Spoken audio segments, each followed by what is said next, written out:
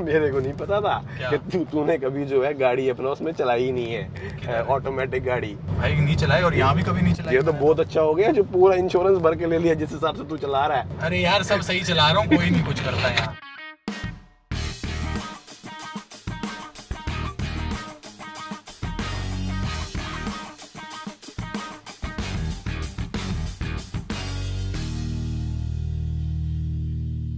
हमें तो पहले दिन से ये देखो जी गाड़ी मिली नहीं थी, इसलिए हम अपार्टमेंट से जा रहे हैं। मगर अगर आप आए तो एयरपोर्ट से ऑन अराइवल गाड़ी उठा सकते हैं। हम न्यू ईयर के टाइम आए थे, बुकिंग बहुत लेट कराई थी, गाड़ी नहीं मिली। But if you start your trip and if you want your car from the very first day, airport से आप सीधा अराइवल हॉल से ले भी सकते हैं। आप वही करने हम जा रहे हैं। गाड़ी कहाँ पे, टैक्सी क्यों नहीं आई? आपकी ऐप से ही बुकड है।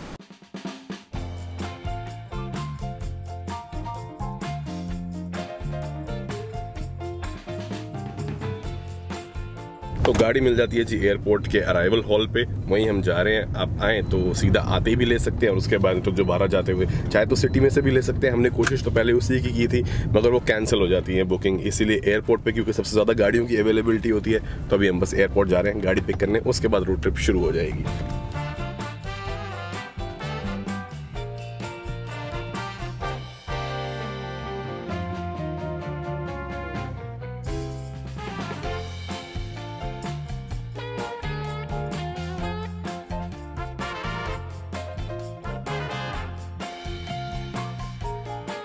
बस यहाँ से एयरपोर्ट आने जाने में थोड़ा टैक्सी का खर्चा हो जाता है, बाकी तो अगर ऑन अराइवल ही आप कर लो तो वो बेटर है।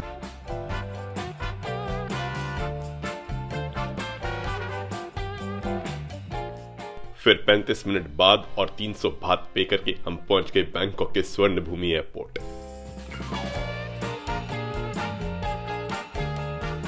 तो फाइनली मैं पहुंच गया हूँ बैंकॉक के स्वर्ण भूमि एयरपोर्ट और यहाँ से मैं गाड़ी रेंट करने वाला हूँ अपनी बैंकॉक की थाईलैंड की रोड ट्रिप के लिए। और इसकी वजह ये है कि यहाँ से कई जगहें ऐसी हैं जो आप फ्लाइट से एक्सप्लोर कर सकते हैं, बट अगर आपको मेरी तरह ड्राइविंग का शौक हो, रोड ट्रिप का प्लान हो, तो आप आइए इधर और यहाँ से रेंट कीजिए गाड़ी। अब गाड़ी अगर आपको रेंट करनी हो तो उस केस में क्या क्या टेक्निकल टर्म्स होती हैं, जैसे कि थेफ्ट, डैमेज या फिर कोलिजन वेवर क्या होता है और एक्सेस क्या होता है, वो सब मैं आपको इस वीडियो में बताऊंगा। आपको किन किन चीज़ों का ध्यान रखना है, किन किन डॉक्यूमेंट्स का ध्यान रखना है। तो चलते हैं अंदर और गाड़ी रेंट करते हैं।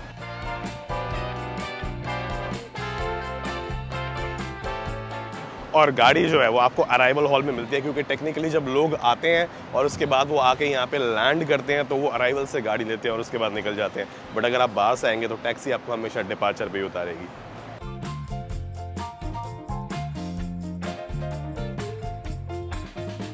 और डिपार्चर और अराइवल बेसिकली अलग अलग फ्लोर होते हैं ज़्यादातर एयरपोर्ट के केसेस में। तो अगर आप डिपार्चर पे उतरते हैं, एस्केलेटर या एलिवेटर लीजिए, 1 या 2 फ्लोर नीचे जाइए अराइवल्स में, और हमेशा आपकी बुकिंग इंस्ट्रक्शन में मेंशन होता है कि आपको गाड़ी कहाँ से मिलेगी। मेरे केस में ये मेंशन है कि अराइवल सेक्शन में गेट 7-8 के बीच में है कार रेंटल काउंटर, तो अब वहाँ जाना है।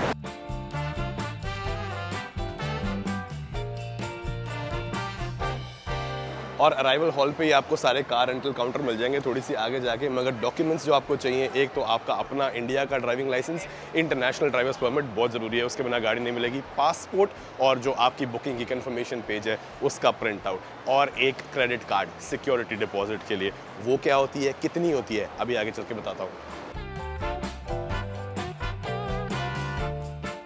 और अराइवल हॉल में चलते चलते आपको एक ही तरफ सारी कार रेंटल कंपनीज के काउंटर्स एक साथ दिख जाएंगे, और मैक्सिमम एयरपोर्ट्स के केस में ये सब साथ साथ ही होते हैं।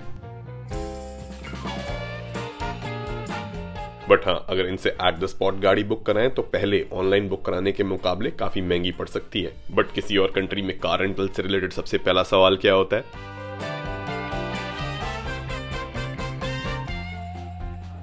Excuse me, if I have only Indian license, then do you need like international permit also? Yes, it's important. It is required? Okay. Yeah. But for renting the car also it's required? You can.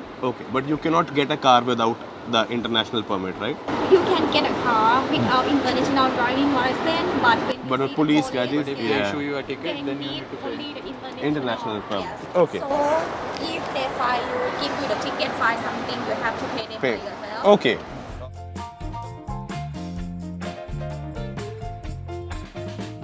अब documents जमा कराने के बाद counter पे जब आप आ जाएंगे तो मैंने मेन चीज़ ये पूछी कि इंटरनेशनल ड्राइवर्स परमिट के बिना गाड़ी मिलती है कि नहीं।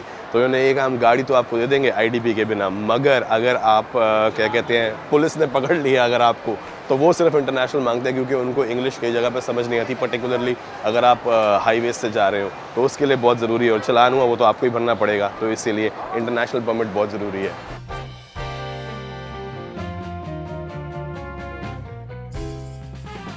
और ये बात एक्चुअली वेरीफाई भी हो गई थी जब हमें ट्रैफिक पुलिस ने चेकिंग में रोक लिया। If no international license, then what? Like if only this and You need to pay a fine. how much? 10,000. 1,000. 1,000 baht. Yes. Okay, all right. Thank you so much. Thank you. तो जी मैं हमेशा गाड़ी rent करता हूँ rentalcars.com से।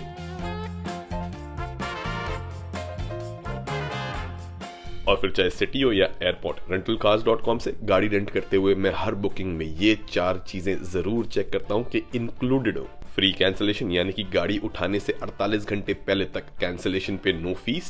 Booking की amendments यानी कि डेट चेंज पे कोई फीस नहीं होनी चाहिए।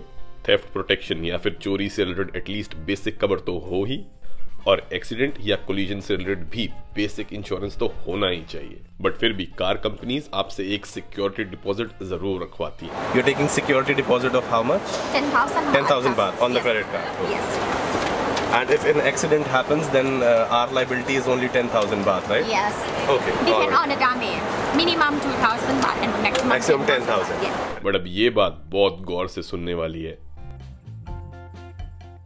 और एक्सीडेंट के केस में क्या होगा कि मान लीजिए अगर आपने गाड़ी यहाँ से रेंट कर ली है और गाड़ी का एक्सीडेंट हो जाए तो आपको सिर्फ एक्सेस अमाउंट पे करना पड़ेगा, और एक्सेस वो अमाउंट होता है जो मिनिमम अमाउंट आपको देना ही है। जैसे मान लीजिए आपने इंडिया में अपनी गाड़ी का इंश्योरेंस करवाया हुआ है और एक्सीडेंट हो जाए तो पहले 25,000 अपनी जेब से देने पड़ते हैं ना, उसके बाद इंश्योरेंस कंपनी देती है। यहाँ पर भी ऐसा ही होता है, अगर एक्सीडेंट हो गया तो 10,000 बात जो है इस अमाउंट को एक्सेस अमाउंट बोलते हैं। ये अमाउंट आपको अपनी जेब से देना पड़ेगा, हमने कंफर्म कर लिया।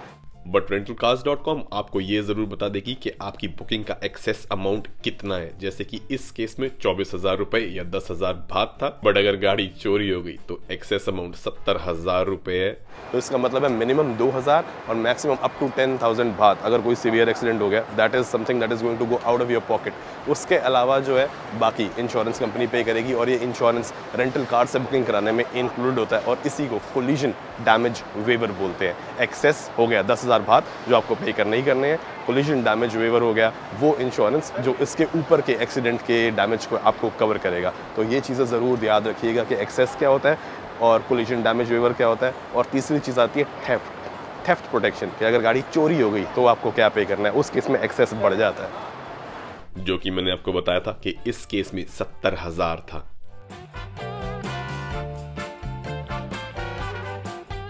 बट अब अगर आप चाहें तो ये जो खर्चा आप कर रहे हैं, मतलब 10,000 का जो एक्सेस है, इसको भी प्रोटेक्ट कर सकते हैं फुल इंश्योरेंस लेके। वैसे तो आपको रेंटल कार्स भी एक फुल इंश्योरेंस ऑफर करती है, बट वहाँ से नहीं लेना चाहिए। अगर आपने फुल इंश्योरेंस लेना है तो हमेशा कार के काउंटर से लीजिए, क्योंकि वो आपको यही कंपनी देती है। रेंटल कार से लेंगे तो एक्सीडेंट हो गया, रेंटल कार को FIR और फोटो खींच के भेजेंगे, वो क्लेम ओके करेंगे तब आपको मिलेगा, मगर पे आपको अपनी जेब से ही करना पड़ेगा कंपनी को।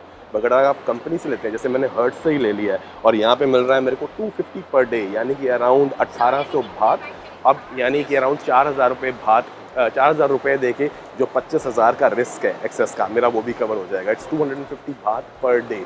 तो इसीलिए अब मैं वो दे रहा हूँ, तो मेरी गाड़ी है फुल्ली प्रोटेक्टेड है, और बाय चांस कुछ हो गया, कोई एक्सीडेंट हो गया तो मुझे एक सिक्का नहीं देना। ये आएंगे, उस गाड़ी की चाबी लेंगे, दूसरी गाड़ी देंगे और कहेंगे चाहिए जी आप कंटिन्यू कीजिए। बट कई केसेस में ऐसा होता है कि ये जो इंश्योरेंस का अमाउंट है ये एक्सेस के अमाउंट से भी ऊपर निकल जाता है। मान लीजिए आपने गाड़ी, ये तो चलो मैं 1 हफ्ते के लिए ले रहा हूँ, अगर आप 2 महीने के लिए ले रहे होते तो 25,000 रुपये बचाने के लिए आप 50,000 तो देंगे नहीं। तो ये बैलेंस आपको देखना पड़ता है कि भाई कितने दिन आपने गाड़ी रेंट करनी है और उसका फुल प्रोटेक्शन के कितने पैसे बन रहे हैं और उससे आपके कितने पैसे कवर हो रहे हैं। जैसे इस केस में 1 हफ्ता गाड़ी रेंट करने पे मैं दे रहा हूँ यहाँ से अमाउंट जो है 4,000 रुपये का, और मेरे 25,000 का जो रिस्क है वो कवर हो रहा है। ठीक है, पीस ऑफ माइंड रहता है, कंपनी से ले ली, कुछ भी हो गया दे विल पे।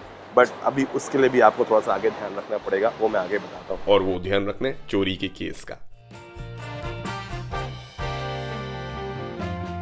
और कहीं बाय चांस गाड़ी ये चोरी हो गई तो जो एक्सेस अमाउंट है वो 30,000 बात हो जाता है, 70,000 रुपये जेब से देने पड़ेंगे। तो चोरी तो मत ही उन्हें देना है, एक बार एक्सीडेंट हो जाए। अब मैं ये पूछता हूँ कि चोरी के केस में जो मेरा फुल इंश्योरेंस है वो कवर करता है कि नहीं करता? Excuse me, If the vehicle is stolen Yeah. and we have full insurance, then are we covered or do we still It's need? covered. It is covered. Okay. तो कुछ नहीं भरना है? नहीं इसमें हाँ कुछ नहीं भरना ना जीरो है. Okay. चोरी तो अब क्योंकि हमने फुल इंश्योरेंस ले लिया है तो इसलिए अगर गाड़ी चोरी भी हो गई तो भी हमें कुछ नहीं देना, बिल्कुल पीस ऑफ माइंड के साथ जाएंगे और अब ये पागलों की तरह चलाएगा.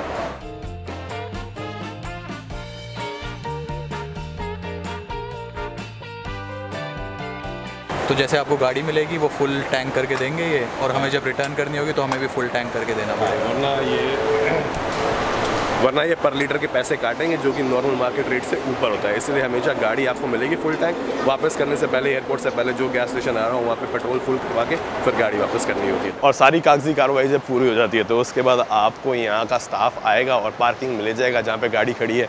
बट पार्किंग में जाके एक काम करना बहुत ज़रूरी है. अगर तो आपने फुल इंश्योरेंस नहीं लिया है तो आपको जाके पूरी वीडियो बनानी है गाड़ी की, लेते हुए भी और वापस करते हुए भी, ताकि आपके पास एक प्रूफ इकट्ठा हो जाए कि जब आपने गाड़ी ली थी तो उसके ऊपर फलाना फलाना स्क्रैच था, फलाना नहीं था, ताकि आप पे बाद में कोई क्लेम ना आ जाए कि ये आपके एक्सीडेंट के थ्रू हुआ है. बट हाँ, ये चीज़ ध्यान रखिएगा, कोई भी स्पीडिंग का चालान, कोई भी टिकट आपको एट द स्पॉट खुद भरनी पड़ेगी. और अगर कंपनी को आपके बिहाफ पे भरनी पड़ी तो जो इन्होंने क्रेडिट कार्ड पर सिक्योरिटी रखवाई है उससे ये काट लेंगे. प्लस इनकी एक फ़ीस भी होती है आपके बिहाफ पे चालान भरने की, तो वो भी देनी पड़ेगी. हाँ जी, आ गया, चले. गाड़ी आ गई जी, गाड़ी आ गई.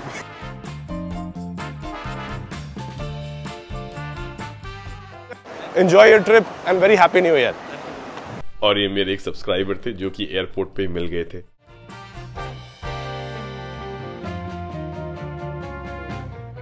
बस फिर हम जब थोड़ा सा चल के एयरपोर्ट के गेट से बाहर निकले तो गाड़ियां बिल्कुल सामने ही लग रही थी और एक अंकल आंटी अपनी गाड़ी पिक कर रहे थे.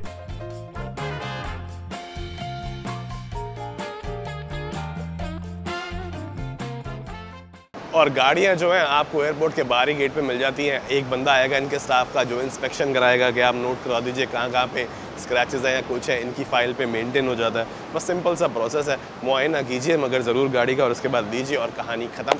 ड्राइव कीजिए और जाइए अपने डेस्टिनेशन की तरफ. क्यों सर, क्या चलें अब कि नहीं? चलो यार, चलाएगा तो कौन, आप या मैं चला लूंगा. क्या हो गया? आपने ऑटोमेटिक गाड़ी चलाई है पहले कभी? कभी नहीं चलाई. मैंने स्टिक वाली चलाई है तो मेरे को नहीं पता कैसे ठीक है, चलती है. आप स्टिक पकड़ो तो घुमाओ फिर. बड़ा स्टिकलर है ये. अब मजाक अपनी जगह, मगर ये ध्यान दीजिए कि ये लोग कितने गौर से स्क्रैचेस नोट करवा रहे हैं.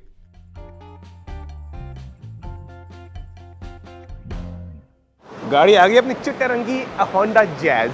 ये मेरे को पड़ी है 14,000 रुपए में और इंश्योरेंस 4,000 का एक्स्ट्रा डलवा लिया है फुल कवर के लिए.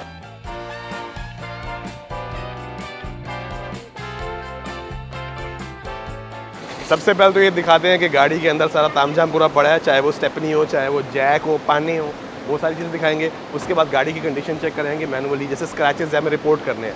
एक यहाँ पे ये वाला स्क्रैच दिख रहा है, ये अभी रिपोर्ट कराएंगे. वैसे तो हमारा ज़ीरो कवर है, मतलब फुल कवर है, ज़ीरो डेप्थ, बट अगर आपका ना हो तो नोट करवा लीजिएगा ये.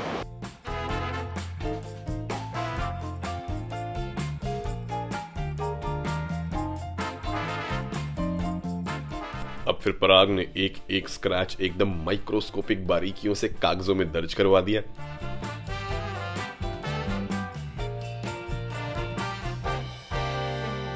वैसे मैंने हमारे केस में तो फुल कवर ले लिया है, तो अगर गाड़ी ठुक गई, रगड़ गई, कुछ होगी, हमें कुछ नहीं देना पड़ेगा. बट फिर भी इट्स ए गुड प्रैक्टिस और हर किसी को ये कर लेना चाहिए. अगर आपके पास फुल कवर ना हो और आपका कुछ एक्सेस अमाउंट हो तो 100% ये काम करना चाहिए, लेते हुए भी और गाड़ी देते हुए भी.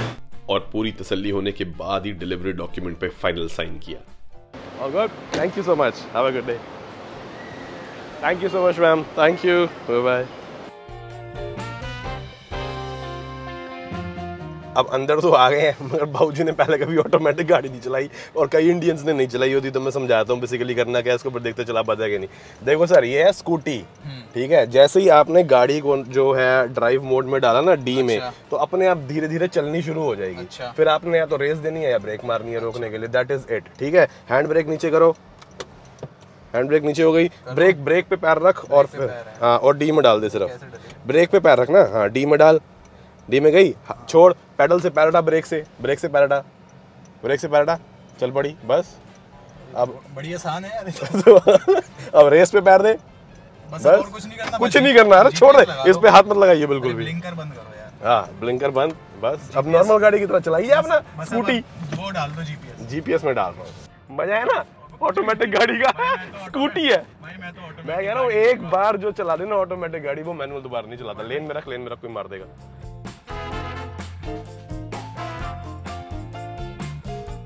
अब जी गाड़ी तो आप ले लेंगे, मगर क्योंकि आपके पास इंडियन लाइसेंस है, इंटरनेशनल आप ले आए और आपने थाईलैंड में गाड़ी ले ली और ड्राइविंग सिस्टम भी, स्टीयरिंग भी वहीं पे है, यूएस कनाडा की तरह नहीं है, तो इसका मतलब ये नहीं है कि आप इंडिया की तरह ही यहाँ पे गाड़ी चलाएंगे। यहाँ पे ट्रैफिक सिस्टम बड़े सिस्टम से चलता है। ऐसे नहीं है कि धड़ाधड़ कभी भी लाइन, ओ इधर जाना, इधर इधर इधर, हाँ ऐसा नहीं है कि कभी भी जो है आप अपना जब मन किया लेन चेंज कर लें। इंडिकेटर देके आपको लेन देनी है, आराम से चलाना है और बिल्कुल आपको अपनी लेन में चलना है। फालतू का कोई हॉर्न तो बजाने नहीं है, हॉर्न तो यहाँ बजते नहीं, हॉर्न को तो गाली मानते हैं ये लोग, तो इसलिए टैं टैं टैं नहीं करनी। कोई भी आपके सामने जिगजैग नहीं आएगा, आपने भी वैसे ही चलानी है। और हमेशा अगर आपने लेफ्ट जाना है तो एक्सट्रीम लेफ्ट की लेन में खड़े होंगे, राइट जाना तो एक्सट्रीम राइट की लेन में, और अगर कोई एग्जिट लेनी है तो उससे पहले एग्जिट लेन में आ जाएंगे, एग्जिट आने से पहले। मगर हाईवे की जो 2 सीधी लाइन है वो सीधी चलती रहती है, इसलिए प्लीज लेफ्ट लेना, बस सीधे चलते रहो। क्या कर रहा है? अरे बहुत सॉलिड ब्रेक है यार इसकी। ब्रेक तो होगी, ऑटोमेटिक गाड़ी है। लेफ्ट ले, बिल्कुल पोला पैर दबा, ये पोला पीछे से मार देगा कोई। सही रिकॉर्ड है। मेरे तो सर लगा भाई, नहीं पता मेरे को, मैं क्या करूं? मैं चला लूं? नहीं चला तो लेंगे, अब आइडिया नहीं लगता ना यार। अब लग गया है? चल बिना मरे आइडिया लग गया। और ऐसा होना आम है, इसलिए शुरुआत में गाड़ी हमेशा स्लो ही चलानी चाहिए। सारे काम हो गए देखो, ठीक है ना। अब मेन काम, अब जरा गाने शाने लगा के देख लिया।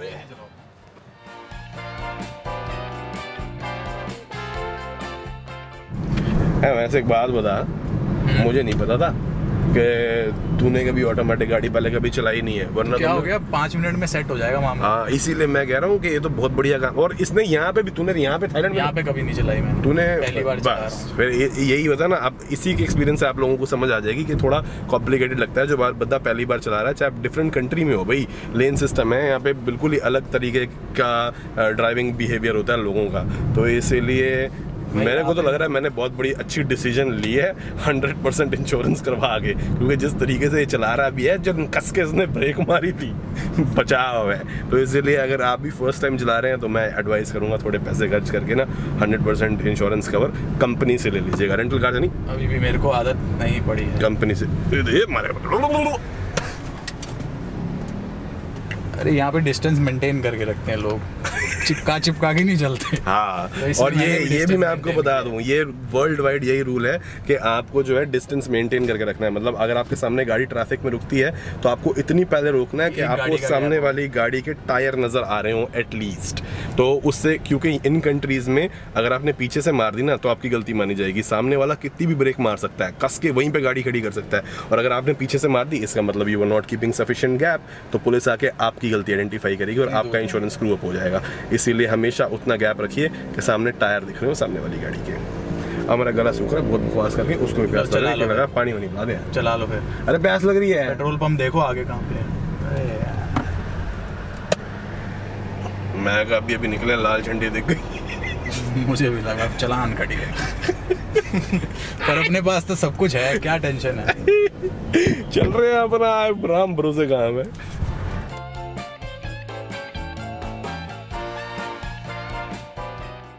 बस फिर हम ऐसे ही ड्राइविंग सीट बदल के आगे बढ़ते रहे और इस छोटी सी रोड ट्रिप पर निकल गए, जिसकी बिहाइंड द सीन वीडियोस आप मेरे इंस्टाग्राम पेज की स्टोरीज में देख सकते हैं। ओह यार ये होती है बढ़िया। नहीं मेरे को तो ये चाहिए, ये होती है बढ़िया। ये होगी है गाड़ी रेंट। भाई 6 दिन से रूम पे बैठे हैं, अब जब निकलने लगे तो भाई एमबी के जाना माइक लेने। यार माइक के बिना काम नहीं है, एक तेरे पे लगा होगा, एक मेरे पे, दोनों भाई इकट्ठे बखवास करेंगे, ऑडियो एक साथ जाएगी। गालियां ही निकलेगी। मतलब एक डंडी रह गई है मगर आ गया भाई, खुला है भाई, खुला हो गया।